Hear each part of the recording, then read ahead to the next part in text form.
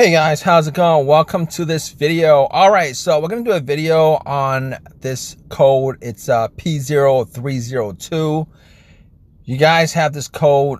I'm going to show you guys how to fix this problem.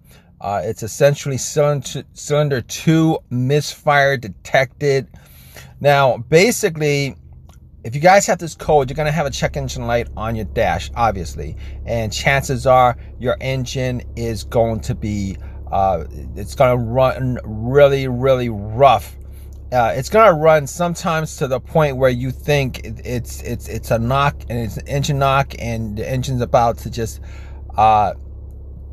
you have like damage in your engine. But to be honest with you, if you just have this code, cylinder 2 misfire, you will have, in a lot of cars, have a knocking sound, but it's not going to be as bad as you think.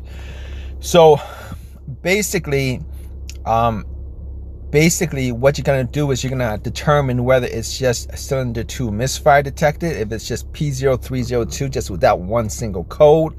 If it's just that one single code, it's either going to be A, your spark plug that needs to be replaced, or B, your coil, the spark plug coil, needs to be replaced. One of those two things. You should probably replace both of those two things.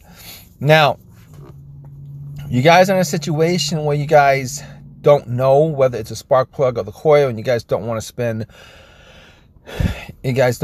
like a couple, maybe you guys don't want to spend like $100 to buy a coil from AutoZone. It only costs like around $20 to $30 on eBay, but essentially you're going to want your car working immediately as soon as possible.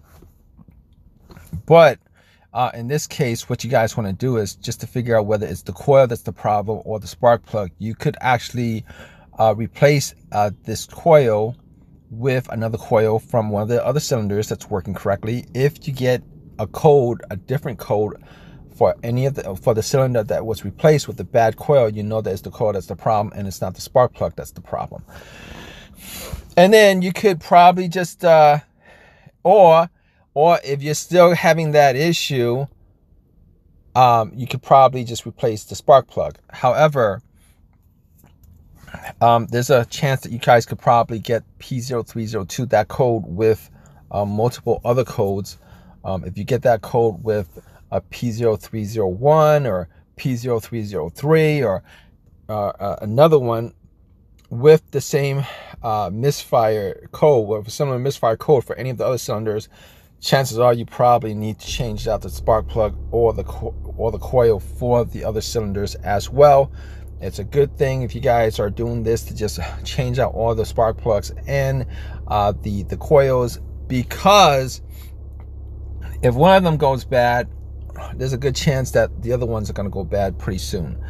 But if you guys get a P0302 code with a bunch of other codes, and it randomly goes from P0302, and it also has a P0303, and then you have a misfire code that's random, there's also a chance that it's probably not the cylinder or the spark plug or the coil that's misfiring. There's a good chance that it's probably either a vacuum leak, or B, there's some other issue with your engine that you need to figure out what the problem is to fix the issue. And just changing out the spark plug on these cylinders that's misfiring is not gonna fix the issue. But hope that this has helped you guys out. Please subscribe, please give me a thumbs up, all that good stuff. All right guys, take care.